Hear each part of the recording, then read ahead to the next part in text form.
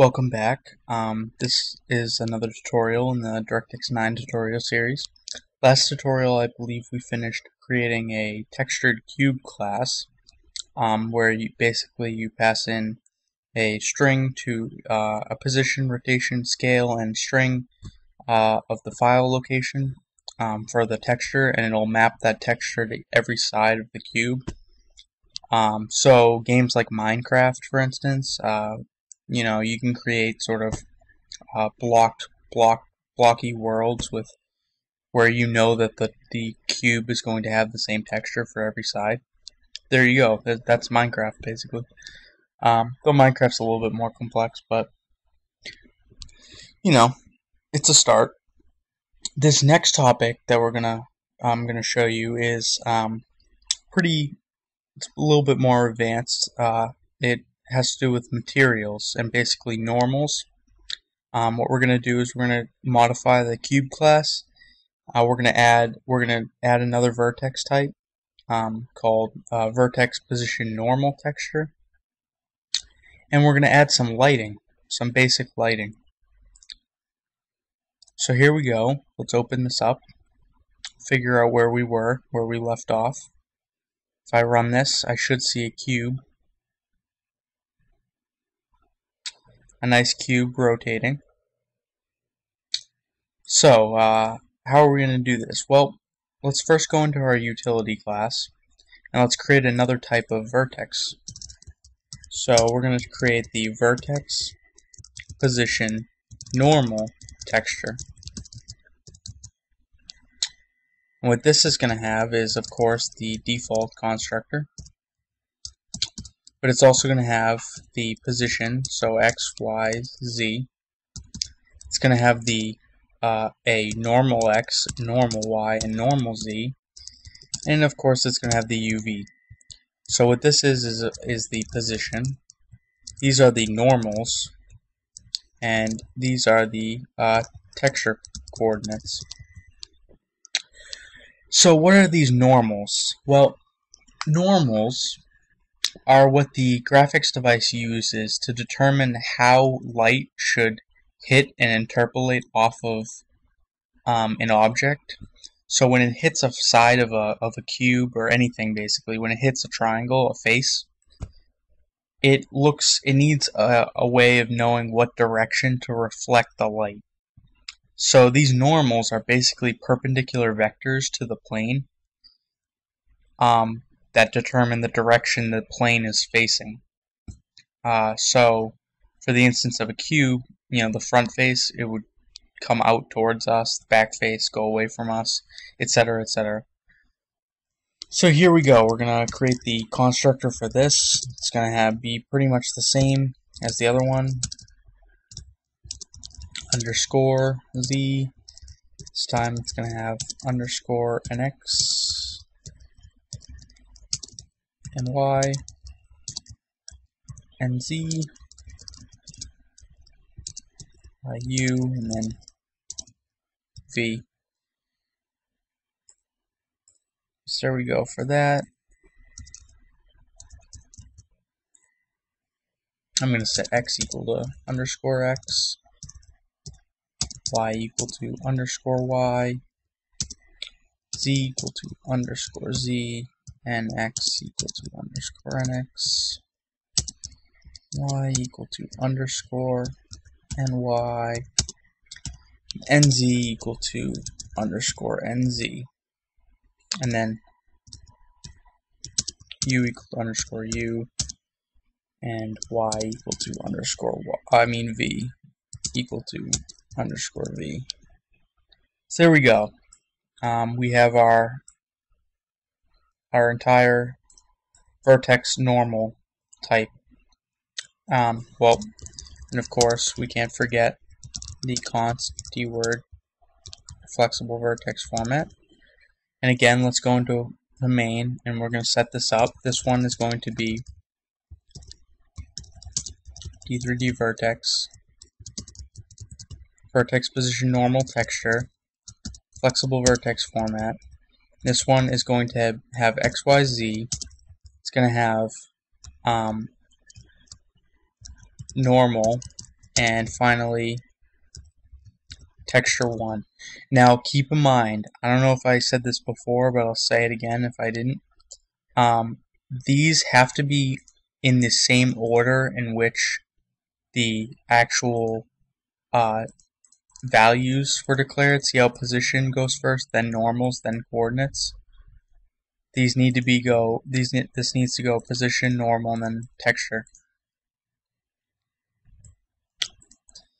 Okay, so here we go. So now that we have that, let's go into here or here, and everywhere we see vertex position texture, we're gonna basically, I'm just gonna Control H, Control find vertex position texture, and replace with, only in the current document, vertex position normal texture.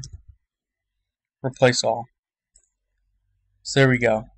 But see, now it's going to say that this is messed up because it needs 3 more things. It needs the direction in which this faces. Now for the front face, it's pretty easy. That faces us, so it should come into the world, like out of the camera into your face. So it should be in the negative Z. So what I'm going to do is I'm just going to copy this, because it's the same for every single one, and just paste that in. So there we go. So the front face is done. So now, what about the back face? Back face is the opposite. It's away from us into the world. We're going to copy this. We're going to paste this in here for each one of these. So now for the left face. The left face, of course, is negative 1.0 in the x direction and 0 for these. So it's along the x-axis. I'm going to copy that, paste it in here. Apparently I forgot the comma. So here we go. And for right face, it's the opposite. So 1.0, 0.0, 0.0. Copy. Paste that in. Top face, straight up.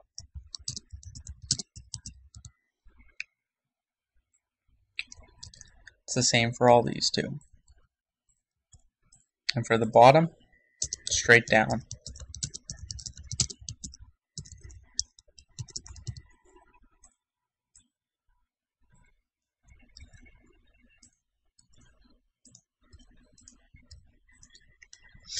There we go. So now that we have all our normals,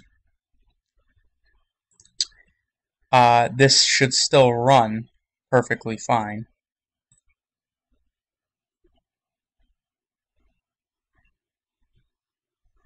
Right? Now the only difference is now it has actual normals attached to it. So if we were to have lighting be used on this, then, you know, it would work. So what I want to do is add a addition to here. What we want to do is we want to make it so the normals after rotation are still correct. So right after we actually set the world, I want to set render state D3D-RS normalize normals and set that to true. So after we do all of our rotations and stuff, I want the graphics device to actually normalize the normals of our object.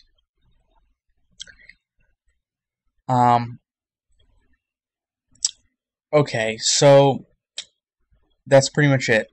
So now you have normals. Now, the only way for us to really see if this is working correctly is if we add lighting.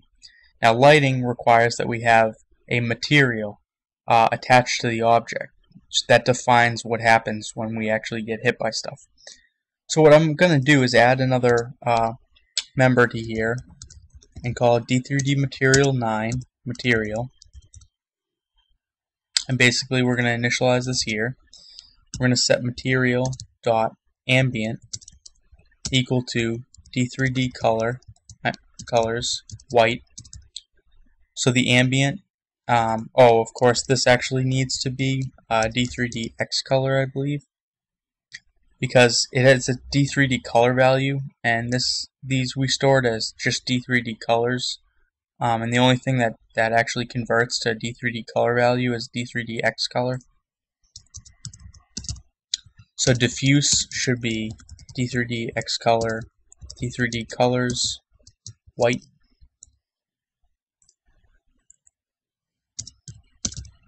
Material, emissive should be D3DX color, D3D colors, black. So I want it to emit black. Specular should be D3DX color, D3D colors, white. Now, what specular is, I should probably tell you what these are. Basically, diffuse, ambient basically doesn't matter where it doesn't take into account angles. So ambient lighting would just basically light up everywhere. Diffuse is essentially probably the like tints. Emissive basically is what is emitted by the object itself, and then specular is takes into account the angle of the camera and where you're viewing. So if the light hits, so it adds like shine basically. So if the light hits from one direction and hits a face of the object, depending on how you viewed that, it will correctly basically display the shine. And we're just going to set the power to 5.0. And there we go. We have our material set up. So it's a basic material. So here we go. What we need to do is we need to set that material. So right before we draw it, right after we set the texture, we're just going to set material with material. There we go. So I don't know, that should probably work. Now you should see some difference at least. Yeah, not really, but not until the light is in there. It doesn't really do much unless the light is actually hitting it. So let's get the light in there. What we need to do is lighting is currently set to false. I want to set that to true. We actually want lighting. What we need to do is create a light 9 object. We need to go set the we want to set the type first.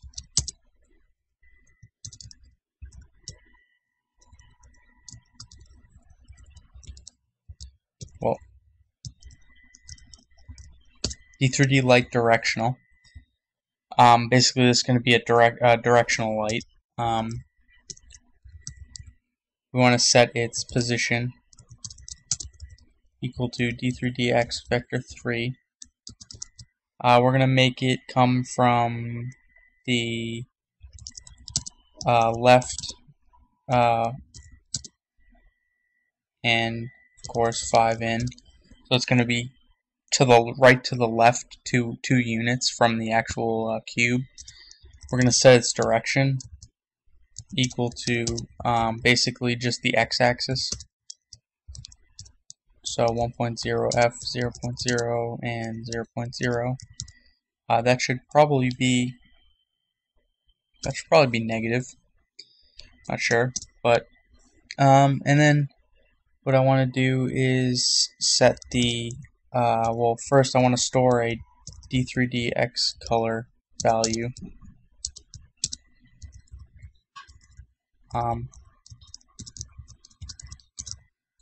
Store white and set the light dot ambient equal to C times I don't know, 0.4. the light dot diffuse equal to C, so it's gonna give out white light. And set the specular equal to C times, I don't know, 0.6. And is that all that I want? That's about it. So finally what we need to do is we need to go, we need to set light 0 and pass in light. And then we want to enable that light. And this should be enough. That should be all we needed. There we go. So now you have lighting. As you can see, the cube is being lit. The light is coming from this direction at it. So each time it turns in towards it, it lights up a bit. Let me disable the rotation on the X and Z, so you can see it a little bit better.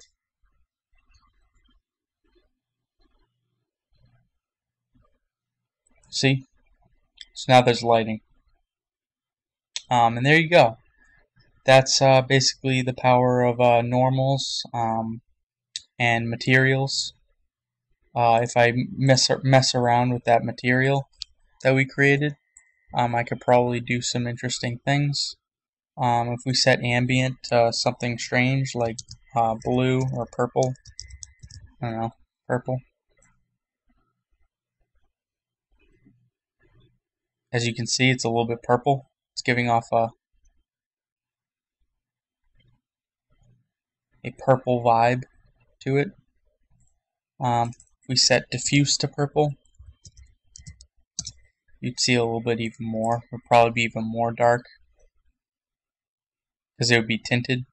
See how it's basically just tinted purple? So let's set that back to white. And emissive doesn't really necessarily matter. If it emits black. Specular, make that red. Make specular red.